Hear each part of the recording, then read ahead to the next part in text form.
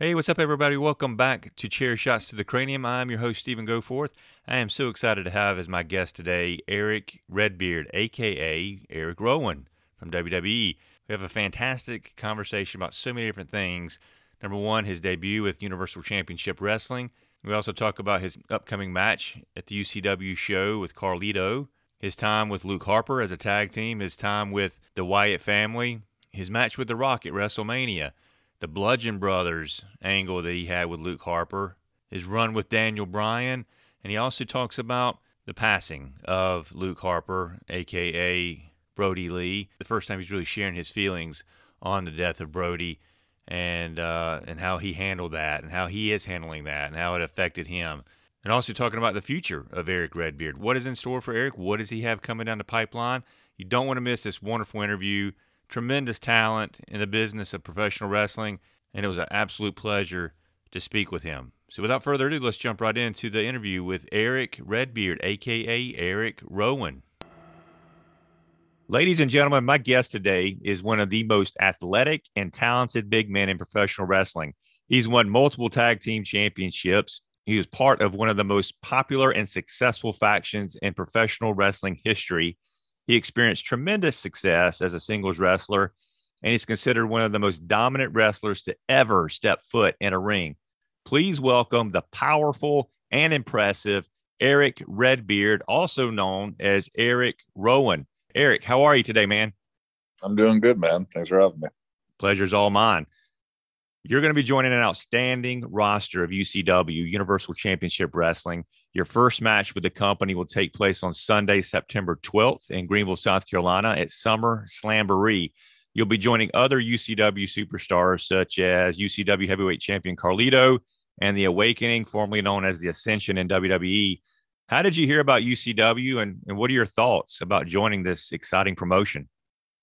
I'm friends with the former Ascension, the Awakening, who are going to be on the show, and me and Ryan Connor used to ride together a lot on the road. So he kind of put me in touch with this particular promotion, which he seemed excited about. And I usually go off his judgment when you're close with somebody. So they gave me an option to come in, and like you said, there's guys like Carlito who I've never got a chance to get in the ring with. So, it sparks my interest. Well, I know UCW and its owner, Ron Gossett, are extremely excited to have you on board. You mentioned Carlito. He's the Universal Heavyweight Champion. You'll be wrestling him on the show on September 12th. Tell me about your thoughts with your matchup with Carlito. You said this will be the first time you guys have been in the ring together one-on-one. Yeah. He's obviously a tremendous athlete and talent in his own right. I never think about who I'm working the day of unless it's announced, quite frankly, because I like to just think that I like surprises, I guess. Sure, and sure. So I try not to dwell on it too much, but it's Carlito, and I'd love to smash an apple over his head. I don't know why, but no, I'm excited for the chance to debut with UCW and make a statement against Carlito, and I think it'll be a fun mesh of styles. Well, let's take a trip down memory lane for a second. Talk about your career. You've accomplished so much in your career. You debuted around 2003. Around 2007, you took your talents to Japan. What experiences did you have early on in your career that shaped you into the wrestler you feel you are today? Man, I think it's a combination of everything, and always having the attitude of wanting to improve myself. And, that's with everything in my life. So it transfers to wrestling as well. Never settling for what you have and always striving to want more. So, I started to train in some little tiny gym, and I wanted more. So I went and trained with Eddie Sharkey even after I trained, because I wanted him to be my trainer, And Right. then from there, I got a chance to go to Japan and live in the dojo and, stay there for 3 months and do the tours there and, absorb everything and try to get better. And then you kind of go back on the indies, and you're not traveling all over. You're stuck in one place. I was a single father at the time. It's really hard to, leave every weekend to go wrestle when you got one, kid to take care of by yourself. It's just not, you don't have that support group to help you. And, but then, you get developmental and you're working around, people and learning and absorbing, and then getting on the main roster and learning and absorbing and just continuing to learn and absorb. You still learn and absorb. This the beauty of any kind of business that has to do with art. Like, you're constantly learning, and pro wrestling is an art form. So you're always learning. You're always learning something new, and you can learn something new from anybody. And if you close yourself out and try not to learn, then you're just going to be miserable. A miserable artist. Yeah, agree 100%. Agree 100% on that. You always got to be evolving, right? Of course. Well, let's fast forward a little bit to 2011. You signed with FCW, which is Florida Championship Wrestling at that time, and that was a developmental territory at that time for WWE, and of course later became part of that rebranded NXT in 2012. What were your feelings on FCW transitioning into NXT during that time when you heard about it? I mean, it was difficult for people. I mean, we had FCW, and Dr. Tom Pritchard was the trainer there, and then in comes the new trainer, Bill DeMont, and then came the changes with the NXT and from FCW. So it was just a lot of different changings of the guards. But like I said, you have to evolve and and learn and be open to that. But then you also have to trust in yourself and what you're capable of, because there can be lots of cooks in the kitchen that kind of mess with you too. Sure. But yeah, it was a crazy, hectic thing where nobody knew who was in charge, what was going on. It was crazy to think about. Just so many different moving parts happening, and then what it became, and then just the formation of the Wyatt family, and getting that run on the main roster. I mean, it was just a crazy whirlwind that happened pretty quick after that. Well, that leads me to my next question. Of course, the Wyatt family was formed, of course, consisting of yourself, Luke Harper, and Bray Wyatt. When you guys came together, did you ever think that the Wyatt family would be as successful as it was and make such a gigantic impact on the wrestling world? I think after we filmed those vignettes for the main roster, and then the whole look and the pre-match entries and the way the crowds responded to us, and we kind of felt we were much different than anything else that had been seen at that point, within wrestling. So, we always had a sense that it was something special. Where did the idea come from for you to wear the sheep mask? Because you were the only one, in the group to wear that. Where did that idea come from?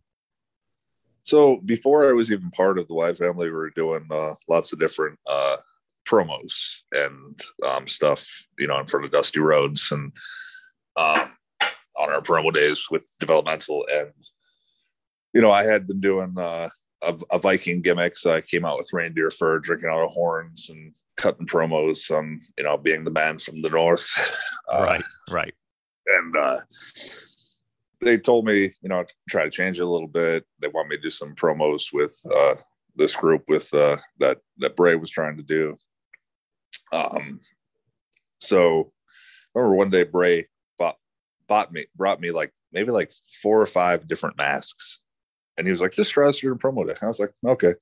One was like a clear mask that had makeup on it, that I cut like half the mask off so it would show my beard. Another one was a clown mask that was like half a clown mask. One of them was a sheep mask. One of them was a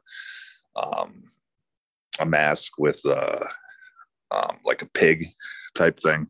Mm-hmm. So, every day I'd try, I'd come out with pajamas and wearing a mask, and it would be a promo with like those two, or Rick Victor, or just different people, or with Brodie, and we would just do different things, that I'd be a different character every week using either one of the masks or whatever. And to me, it was always a play off of Tiny or Leatherface, from Devil's Rejects or Right. Texas Chainsaw, and just that weird outsider.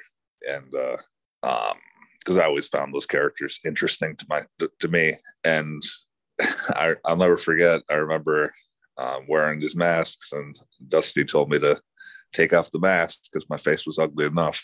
Because he was basically portraying that I have a unique look, and professional wrestling. I look scary, and I don't need the mask to look any more scary. Right. Fast forward. I debuted it with the Wyatt family on the NXT, and we started to become what we were. We got called up to main roster.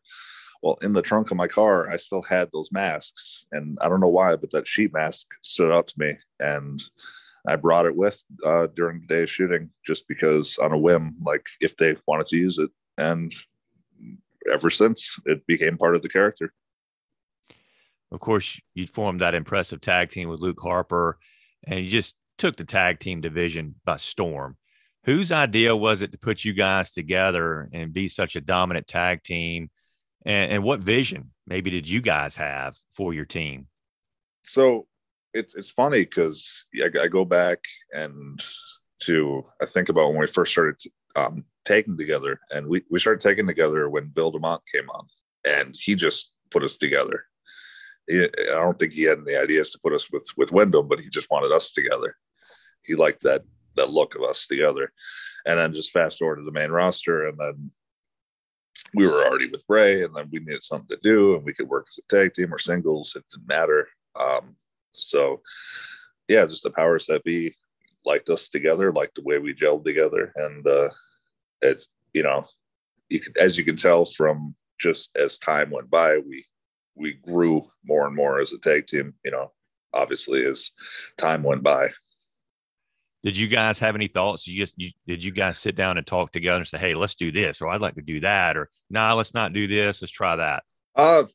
More towards when the Bludgeon Brothers, I think then, because when the first run was happening and we were with the Wyatts and then we got put back together, we wanted to be singles wrestlers.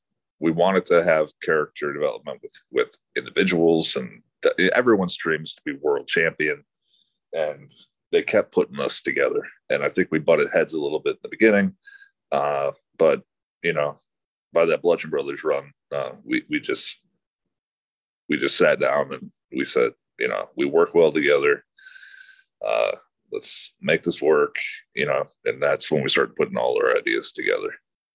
I mean, I'll be honest with you, when you guys were the Bludgeon Brothers, that was really exciting to me. I mean, in my opinion, you guys just absolutely dominated the tag team division. And realistically, when you look at you two guys, there's really no other team that could match up. I mean, how did you guys feel about it when you rebranded yourself to Bludgeon Brothers and that dominance that you guys put on display when you got in the ring together? I remember the first pitch meeting for it. They showed us pictures of what they wanted the Bludgeon Brothers to look like. And it was literally like I think it's almost exactly what Karrion Kross is wearing right now. It's like the demolition leather, like straps, like look like suspenders around you while you wrestle. And we both looked at each other like, no. And I think that's when I had a few friends that designed some things, Kim Della and Jason Baker, and I kind of had them help put together a look based on like Norse mythology and different things, just to make it more us, and and help with the masks and stuff like that. So it just all came together because we just didn't say yes. But right. One thing they made us have is they wanted us to have these mallets, and nobody wants to just walk out with these crazy looking mallets. But luckily, my buddy Jason Baker, he put together these really badass looking hammers with Norse runes with their kids' names carved into them. So yeah, they were pretty badass. I agree with you on that. People always thought they looked fake, but they were like 25 pounds of solid wood. and Oh, wow. you could swing them like a baseball bat, and they weren't padded. You had a very memorable WrestleMania moment with The Rock at WrestleMania 32. How did this match come about? And just tell me how you felt about being in that moment. So that happened like 2 days before. Yeah, we I think we weren't doing anything, or maybe they were going to have us in the battle royale, like Andre the Giant battle royale. But Mm-hmm. yeah, just 2 days before they let us know what we were doing, And first you hear a match, it's like, oh, cool, and then it's like, oh, it's like this, like okay. But for a moment, it's cool to be part of that, and the 100+ thousand people. Sure. That's a cool moment. Had I wished it was a regular match, yeah, but would I have been in a position? Probably not. Did you guys talk to The Rock in detail before that? Did you go over any plans? Just kind of wing it when you got in the ring? Oh no, I mean, it was a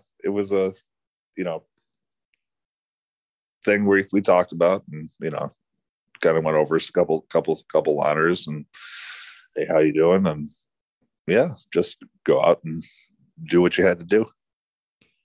Where you went out on your own and you aligned yourself with Daniel Bryan at the Royal Rumble in 2019. Where did the idea come from to pair you up with Daniel? That's another thing. The day I got hurt at the SummerSlam in 2018, and that was the one of the last matches that the Bludgeon Brothers had. We were the champs versus New Day. I tore my bicep middle of the match. I tell him at the end of the match, "Hey man, I'll see you. I'll see you in 4 months." He's like, "What?" Like, because I knew it was torn during the match. And we leave, and we ended up having to drop the belts 2 days later. We had another match with New Day, like a no DQ, and so I left, and I was totally expecting to come back, Bludgeon Brother, and because they weren't using him, and when I was gone, hurt, and I was just recuperating, rehabbing. What you do when you get hurt, that's your only vacation, and you just strive to get back on the road. And the day I get on the road, I get cleared by the doctor. I'm pulled aside to an office, and yeah, that's where I think Brian James told me that I'll be with Daniel Bryan from now on. So it was just kind of thrust onto me. Did you and Daniel have the ability to, bounce ideas off each other and talk about your new formation, or was it pretty much just scripted from day one? I mean, I think it kind of evolved, kind of basically at that point. I wasn't kind of like gonna sit by and just let them do things. I think they wanted me to like dress like him and cut my beard. I think that's when I started wearing my metal shirts, because they took the the land masks away from me, and they wanted me to wear like what Daniel was wearing. They wanted me to cut my beard to be short like his too, and I said no. No way. But yeah, that's when I started wearing all these different metal shirts and things like that, because I told Daniel, I was like, we're not the same, but we need to have a common interest, and I said I'm gonna wear these shirts because it's a way to show up personality, because I'm not always going to get this microphone time that he is, because you got a big guy and a small guy. It's usually the big guy is the protector, and luckily something evolved out of it for a little bit, with the whole angle with who done it to Roman Reigns, where at least I got a little bit of character development out of it. But yeah, but that run was fun, and it was interesting, and it led to something. So it in my eyes it worked. Just a weird dynamic between us two. I wish we would have been able to do more. I wish I would have been able to show more personality during that, but I think it kind of made sense when I went off on my own. Yeah, I agree with that. I mean, your mic skills are, and in my opinion, are very good. Of course, you never really had the opportunity to talk much, right? And when you did, I was very impressed. I was taken. I was like, wow, this guy's great. So, I mean, how did you? I know it had to be a struggle for you to just stand there, and not say much, and then how much freedom you had whenever you were able to come out and have a microphone in your hand and show the world what you could do. I guess it's just funny. We don't do the writing, and you can't write a microphone into your hand. Right. You, Right. you can try to tell your character's story the best you can when you're told to be quiet. Yeah. And if I'm going to be quiet, I want people to know that I what I'm kind of like outside the ring, what my interests are, which is why I wore the masks, because you know you could tell what kind of character I was without talking with the Wyatts when I wore the mask, and I you know just my mannerisms I would do. You knew that Sure. something was off about me. I was a little kooky. Something was going on. And then when I teamed with Daniel and we saw these metal shirts, people drew conclusions like, "Oh, this guy must like going to concerts, blah blah blah." Like that's just little things when you can't talk. How do you get people to know a little bit of your personality? So I don't think people really think about that sort of thing too much, but to me, it's always on my mind, just the little things.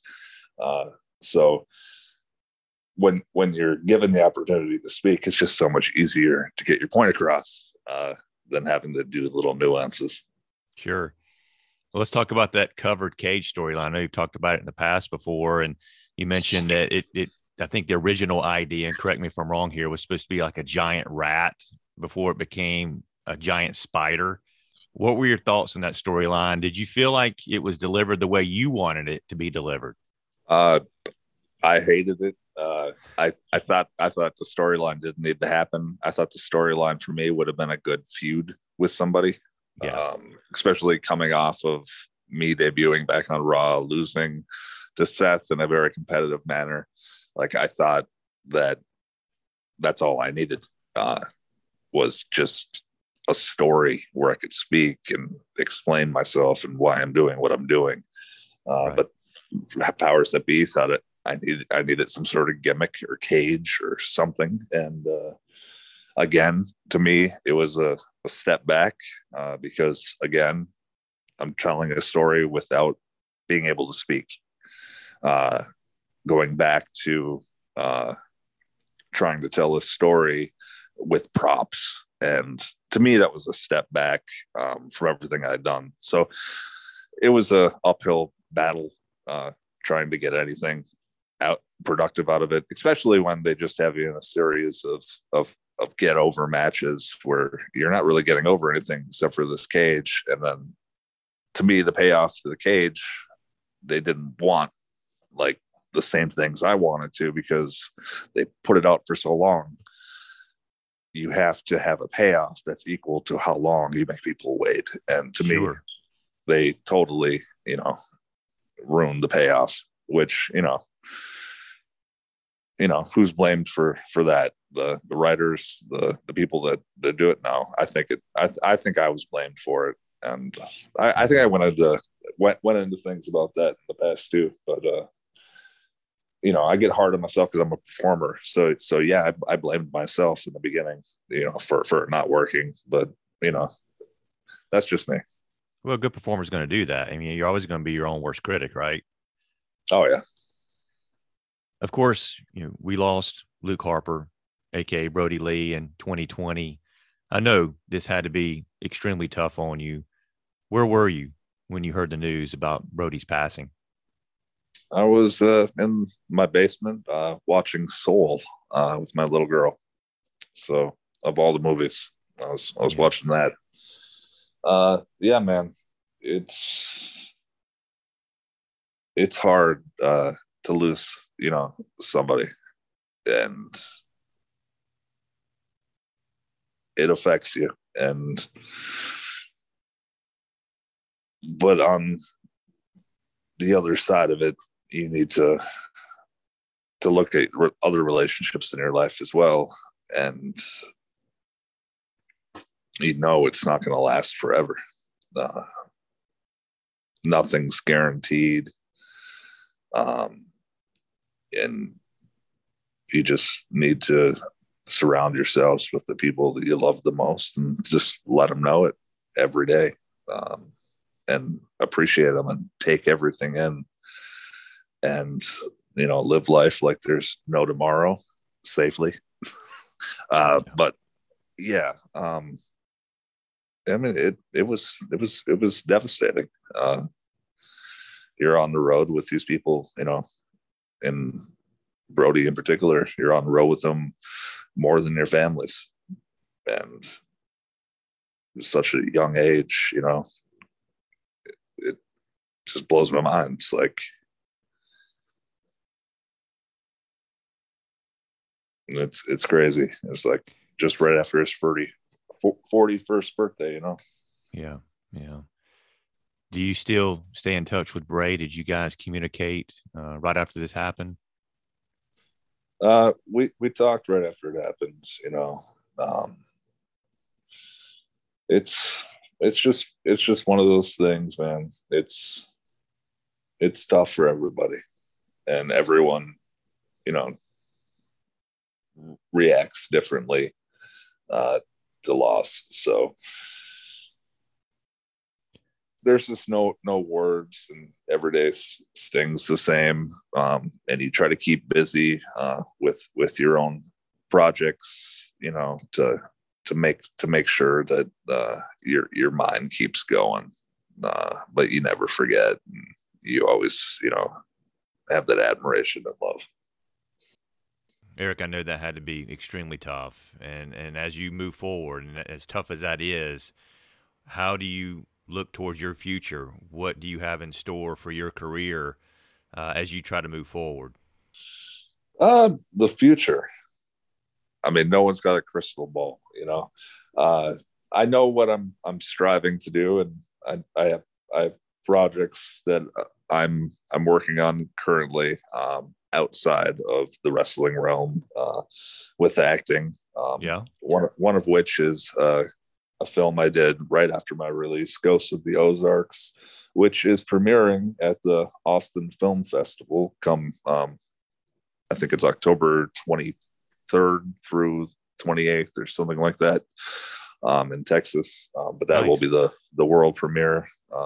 It's a movie I did with director Jordan Wayne Long and Matt Glass. And to me, it was a tremendous script, and it's a tremendous film. Very, very talented people. Tara Perry, Tommy Hobson, Phil Morris, David Arquette, Tim Blake Nelson, Angela Bettis. They just transformed into these characters, and I'm excited for people to see this film. But with everything that's happened this year too,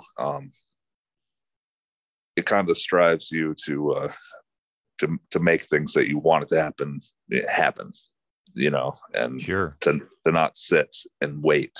So, yes, I love wrestling, and I still do it because I love it. But you get a little bitter towards it, and you try other things, and you gain a whole love and admiration for these things as well. So, you can look for me in I think in both, but right now I'm really falling in love with acting.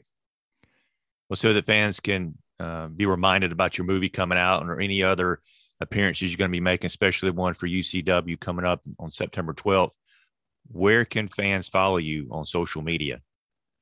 They can follow me on Twitter and Instagram at Erick Redbeard. Fans, go out there and follow Erick. Make sure you stay up to date. He's got a lot of exciting things going on, as you hear. That's great about your acting career, man. That's fantastic. I cannot wait to see that. Oh, I'm excited about it. I tell you all about some other projects that I'm really excited about too, but obviously for reasons of confidentiality, I cannot. Sure. Yeah, that's totally understandable. Erick, good luck, man, with your debut with Universal Championship Wrestling on September 12th in Greenville, South Carolina. Tickets can be purchased through the UCW website at ucwtv.com. Again, that's ucwtv.com. You do not want to miss this outstanding show and see Erick in action. Erick, congratulations, not only on such a wonderful career so far in professional wrestling, but your new venture into acting. Man, the future is so bright for you. Thank you so very much for taking the time to come on the Chairshots to the Cranium podcast and just be my guest today. Thank you. Oh, thank you. Pleasure was mine.